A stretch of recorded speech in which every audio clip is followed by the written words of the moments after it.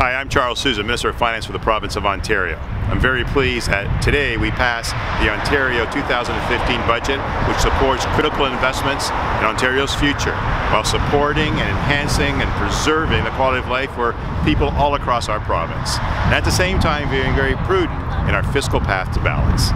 We're going to invest over $130 billion over the next 10 years to support infrastructure, schools, hospitals, roads, bridges, and public transit. This will make us competitive, it'll grow our economy, it'll create a much better quality of life for future generations. Thank you for watching.